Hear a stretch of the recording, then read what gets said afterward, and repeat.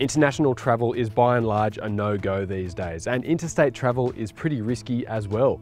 Those plans you made months ago might be thrown out if border closures happen at short notice. But that doesn't mean you can't get away on an awesome holiday in your own backyard. You don't have to cross any borders, and you don't even have to get on a plane. I'm talking about the return of the Great Australian Road Trip Holiday. We're currently at a place called Lake Wallace. It's about 2.5 hours drive west of Sydney. This is a beautiful location itself, but we're not sticking around. This is just the start of the journey.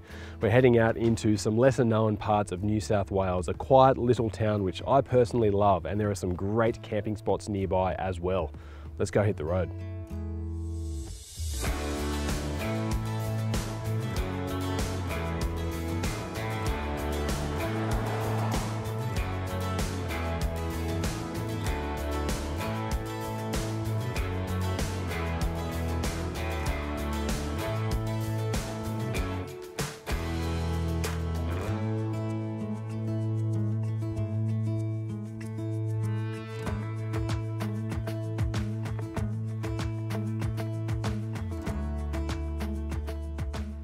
This journey starts in Sydney, heading westward across the Blue Mountains and into the New South Wales Central West region. And once you're across those mountains, there are many lesser travelled back roads you can choose from. For this trip, we're in a 2021 Nissan Navara ST-X dual cab, which is fresh from a recent midlife update. Pricing for this specification starts from $58,270 before on-road costs, but ours has a few optional extras like the ladder rack and Tubliner, which works well for both tradies and weekend warriors. And we've also got the leather interior and sunroof pack, as well as a genuine Nissan Snorkel. Under the bonnet is a 2.3 litre twin-turbo diesel engine, which makes 140 kilowatts and 450 newton meters. And it uses a claimed 7.9 litres per 100 kilometres on the combined cycle. We all know how popular the four-wheel drive ute is in Australia these days. And I think it's for good reason. Compared to the sort of ute you would get 10 or 15 years ago, these things are much more comfortable, they're more refined, they're efficient, got a lot of safety and technology as well. So for things like the daily grind, weekend running around the place, that sort of thing, these things are comfortable and practical.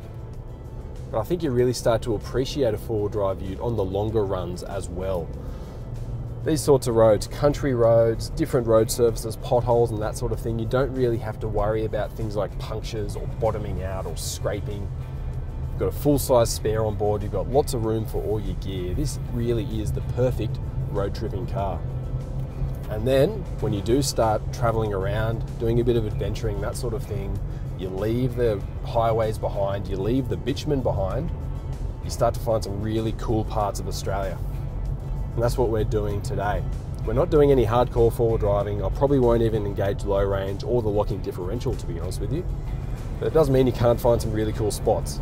This is one of my favorite campsites coming up here. I'm really keen to get there actually. It's a beautiful day today. We've lucked out with the weather.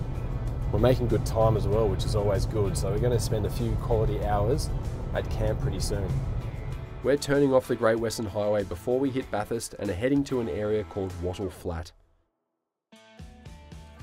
One thing you should think about when you're on your own road trip is supporting the local businesses and services that you'll come across on the road. While it's easy and convenient to fill up with fuel and load up the esky and buy any additional gear you need before taking off in cities, consider doing it while you're out there in the bush. Drop into the local pub instead and find a small out-of-the-way service station that's nowhere near as busy as the city counterparts and spend your hard-earned money there instead. Yes, it might be a little bit more expensive, but it's worth it. Small businesses just like these ones, the Wattle Flat Service Station and the Royal Hotel in Sofala, haven't had the easiest of times amidst things like pandemics and bushfires. And they really depend upon and appreciate the support of travellers passing through and spending a few dollars. That's what we did anyway, and with the afternoon getting on, it wasn't long before we were in the historic little gold mining township of Hillend. This town dates back to 1860, and during a boom fueled by a proper gold rush in the 1870s, up to 8,000 people called Hillend home. During its busiest time, Hillend boasted 2 newspapers, 5 banks, 8 churches and 28 pubs. Nowadays it's much quieter, but there's still plenty on offer for tourists. Historic buildings and landmarks, mine tours, and the local museum is just a start. The last standing pub, also called the Royal Hotel, is worth a visit, and it offers accommodation to visitors. But we weren't staying in town because there was a riverside campsite nearby with our name on it. We've driven through historic Hill End and now we're at the equally historic Bridle Track. And this is going to take us down to the river and the beautiful campsites by the Macquarie and the Turon rivers. You'll get to this sign here and it might put some people off, but don't worry too much. It's not too challenging of a drive. We're not going to use things like locking differentials to get down there. It's a fairly straightforward drive, but you do need to keep your wits about you because it is a fairly steep descent and there's not much to catch you if you do come off the track, but it's all pretty straightforward. We'll show you when we get there. The Bridle Track originally earned its name because of its rugged nature. Those travelling on horseback once upon a time would prefer to walk the track rather than ride it, leading their horse by the bridle. This track drops down gradually to the Macquarie and Turon rivers with steep and rocky terrain giving way to nice, flat, grassy riverside areas. Once upon a time, this area would have been busy with prospectors eagerly panning and mining for gold, but now it's much quieter, frequented only by campers keen for a few days of relaxing and unwinding by the river. And that's exactly what we're doing. We're setting up a simple camp with swags, collect some firewood and just enjoyed our surroundings for the rest of the evening. You can do some walks in this area and a bit of exploring around the old mining relics. You can try your hand at fishing or maybe even a bit of gold panning. But we just skimmed some rocks across the river, had a fish ourselves and enjoyed the company of the fire. And that's just the ticket when you want to relax in your own slice of nature.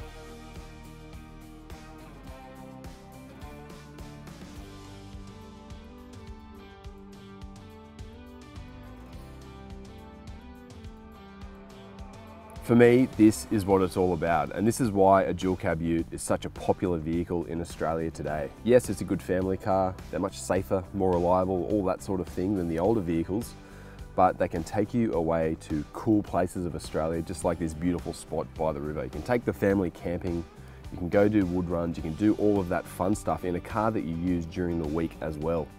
We're here on the banks of the Turon River. It's a beautiful spot. There's no one else around as well. And it's taken us around 4 or 5 hours to drive here. It's been a beautiful drive and it's not too challenging. Anyone could get out here and visit places like this. You don't have to jump on a plane, you don't have to cross any borders, but you can still have a great time.